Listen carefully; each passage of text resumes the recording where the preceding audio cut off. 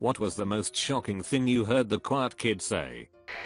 Nothing. Let me explain. I took a class with Sung Hoi Cho, the Virginia Tech shooter, one semester before the shooting. The class was called Contemporary Horror. It was a one-time elective offered by my favorite professor. We read horror novels, and watched horror films, and discussed the craft of creating scary stories, but also how they reflected, or represented their era's fears. It was a great class. There were only about 15 students, and it was discussion heavy. Cho was one of them. I honestly never noticed him, even in that small class, until halfway into the semester.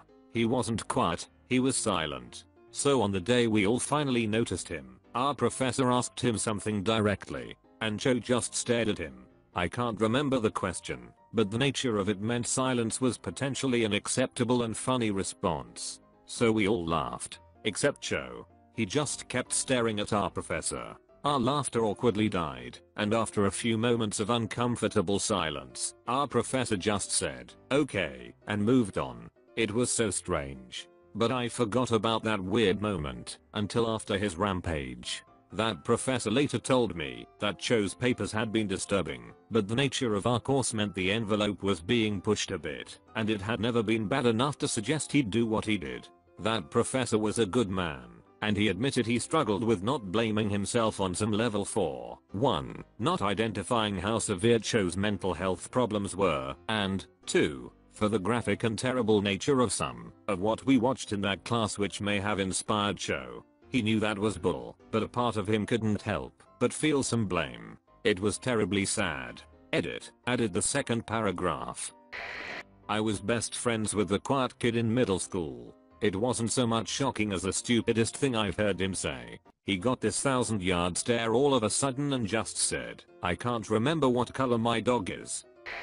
In high school, there was this really quiet girl named Grace. She was a pleasant person, but wouldn't say anything more than hi or sorry unless you asked her something. Even then, she'd appear terrified. It was at prom, and I was in the parking lot of the venue we had prom at.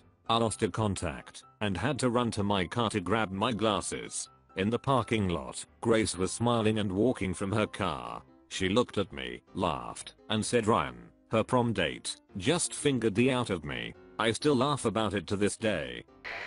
72 virgins is nowhere near enough virgins for eternity. That's like a week's worth of virgins.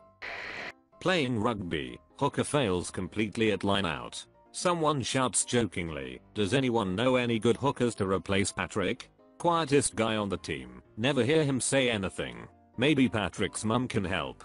Proceed to fall on floor. Edit. Line out, line in. It's all the same. So this one kid, who barely ever said 2 words, one day asks the teacher for the time. It was at some after school thing, and there was no clock. The teacher says the classic, "Time for you to get a watch," which for some reason was funny to everyone else. The quiet kid doesn't laugh. He looks the teacher dead in the eyes, and once everyone quieted down, he says, "So are you gonna tell me the kin time, or what?" We were in like 7th grade. One of my students hardly said a word all year until a couple weeks ago. I was trying to get a group of talkative ones under control, and she had enough. She yells out, "Shut the up. I'm trying to work, you king holes." Awkward silence followed, because I didn't know how to handle the normally studious and quiet one losing it. This was when I was in my first semester of college 2 years ago. There was this girl who never said a word. The teacher would ask her questions, she would just not say a word. I can honestly never remember her even making a noise. One day the teacher got upset. He felt like she was ignoring him and that she was being disrespectful, so he, like an hole, said, "Did no one teach you how to speak?" She stood up, walked up to the whiteboard, grabbed his marker and wrote, "I'm mute, you foolish." Apparently no one ever told the teacher that she had a disability, but she was one bad mother for taking his marker out of his hand and writing that lol. In junior high, in the mid-80s, the game Trivial Pursuit was all the rage. We played it in math class one day, and this kid, Gary, who never said anything at all, totally spanked everyone else by answering every single sports related trivia question. He got a lot of attention for it, and I believe he walked a little taller after that day. I don't think I ever heard him say anything else, but I did see him sitting on the bleachers at a few sports events. At school, having just shown me the scope for supposedly his sniper rifle, if the fire alarm ever goes off and you can't find me, don't use the doors as an exit. What if we killed everyone with cancer to stop it from spreading? There was one girl in my school who I've only ever heard speak once the entire time I knew her. It was during lunch, and two black kids got into a fight. I heard her say, under her breath, "King niggers."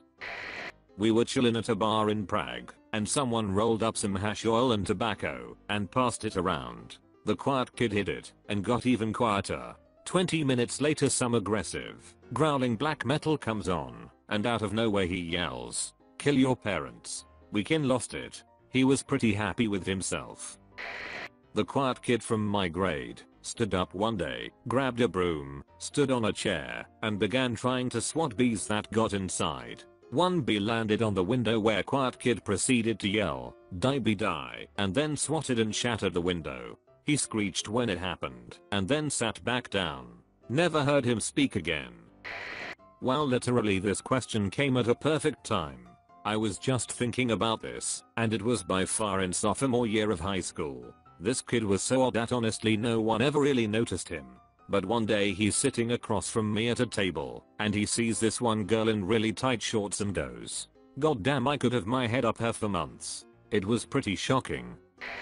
There was this one quiet girl in my class, and she would never say anything. This was around 3rd or 4th grade, but I would always try and get her to talk. I would be nice, like when she had no paper in her binder, I'd take notice and give her some before she can ask. When she was searching for a pencil in her bag, I gave her an extra one I had.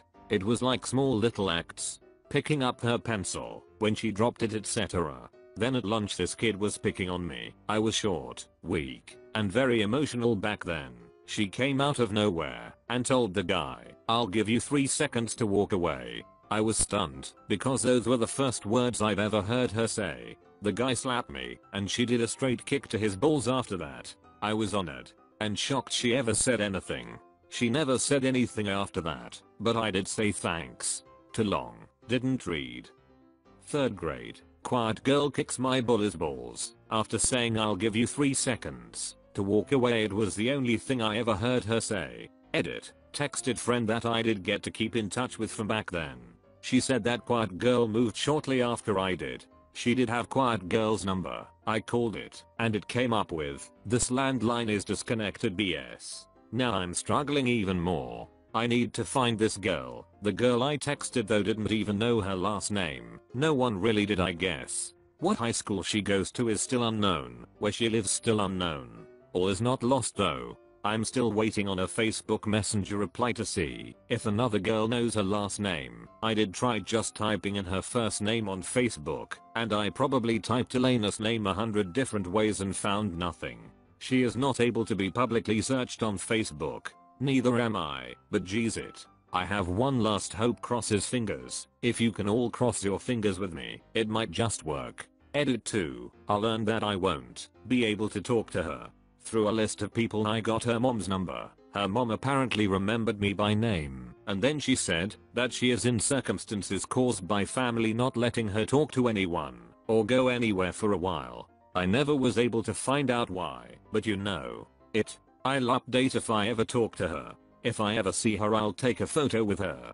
Tomorrow I'm going to try to talk to her mom again to find out what happened. Thanks for the help, Reddit. If I ever marry her, I will share anything but her body and love with you. Edit 3. Thanks again, Reddit, for all y'all who've cared about my little story. As someone pointed out, it's been 5 months, and I want to add very little has changed. She and I still aren't exactly allowed to talk. I've talked to her mum a couple times. I've talked to her once, and it's been better than the silence between the years. I've learned things like her current height and seen a picture of her, one she took when we got to chat once, but it doesn't look like there's much to work with in talking to her. Her mother was deemed unfit to parent or something like that in court against her dad's parents. I haven't asked about her dad, but I assume he's dead or ran off. I changed some of the things in this edit to avoid having too much info about her out there, but I know I won't be able to take any of it down from the internet for good. So far it looks like the only chance I'll get to talk to her again is when she turns 18 in a year and a half. One day I cut in line at lunch in front of the quiet shy kid. He's all like, "Hey." I'm all like, "What are you gonna do about it?" He's all like, "I'm gonna rape your daughter." I'm all like, "I don't have a daughter." He's all like, "I can wait." I'm all like, quiet kid sneezes. Boy behind her, "God bless you." God isn't real. In kindergarten, there was this kid, Donatello, and he never said a word. He was nice enough, played games and everything, but completely silent. One day we were looking out the classroom window as a cop drove by. Donatello opens his mouth and says, "Police car." At the time, we were all excited to hear him speak, but looking back, that kid must have had some real dark history. This Dutch bag kid, who constantly with people, was in line with the quiet kid and the quiet kid's friend. The quiet kid is a bit overweight, so when he gets up to the lunch lady and gets his chicken nuggets, the Dutch bag says, "You don't want extra nuggets, big guy?" The quiet kid out of nowhere just starts ranting, "No, I'm all set, but what are you up to this weekend? You wanna hang out, grab some food, maybe a bit? I like to be on top and you look like a bottom. What do you say, wanna tonight?" The entire line is dead silent. The Dutch bag starts getting all off and acting like he's gonna start a fight, and the quiet kid says, "Okay fine, you can be top, baby." The Dutch bag kid leaves to the entire line laughing their asses off at his expense. No idea if the quiet kid was gay or he just knew that even jokingly suggesting the douche kid was a homosexual would upset him more than anything. But I do know he left the line with his delicious chicken nuggets and a huge smile on his face. In middle school, the quiet kid, Steven, had an arch rival, Robbie. In class, Robbie always seemed to come out on top of their little scuffles, mostly because Steven couldn't really formulate or execute a burn or a comeback. He just rolled over and let Robbie get his insult in until the teacher stepped in. One day I was walking behind Robbie after that class, and Steven quietly crept up behind him. Before Robbie could even turn around, he got as close as possible and said, "If I was to come into your house and kill you while you were sleeping, I doubt anyone would even notice." Then he disappeared into the darkness of the science hallway. I don't remember the exact words, but that was pretty damn close. I was about 55% shocked, 30% laughing hysterically on the inside, and 15% terrified. Robbie never made fun of old Stevie again. In class we were studying genetics, and one guy was being a real douche and the teacher couldn't get him to shut up. Then after discussing inbreeding in dogs, one quiet kid raises his hand and says, "So is this likely how Peter, douche, became soaking retarded?" Giving a presentation in class, pulled out a screwdriver and said, "I could kill you, and you, right now." If I remember correctly it was on safety, but he still got suspended. We sat in the classroom in I think 5th grade. My friend had done a PowerPoint presentation about Eminem. He talked about that he lived in a trailer as a young boy, and the quiet straight A student stands up and says, "Just like you," and asks to use the toilet. No one understood anything of what just happened. We live in North Europe. It's practically no one that lives in a trailer here. My friend didn't. Our quiet kid was Tommy. Tommy never said anything ever. Out of all the lunches we ate at our table senior year, I think Tommy was the only one who never told a story or even added anything to the conversation.